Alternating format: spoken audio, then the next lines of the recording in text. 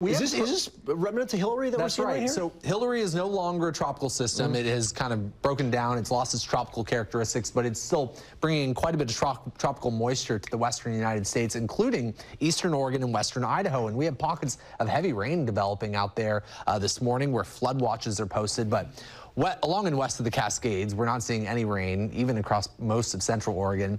Air quality is gradually improving, but it's going to take a little while for it to improve in the gorge. I think throughout the morning, though, we're going to see big improvements to our air quality in the metro area.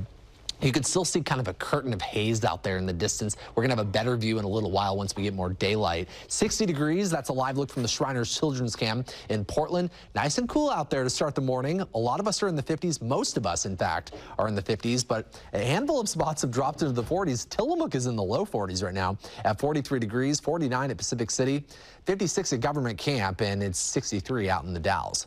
So along the coast, that onshore breeze is going to keep the air quality nice and fresh today. We're going to have good air quality all day long. Highs should end up in the 60s to low 70s. Under mostly sunny skies. Now, our western valleys are seeing that air kind of work its way up the Columbia River, so it's replenishing our air currently in the metro area, and that northwesterly breeze will continue to do so throughout the day. So expect improving air quality, highs in the upper 70s and low 80s, filtered sunshine from some of the clouds coming in from the remnants of Hurricane Hillary.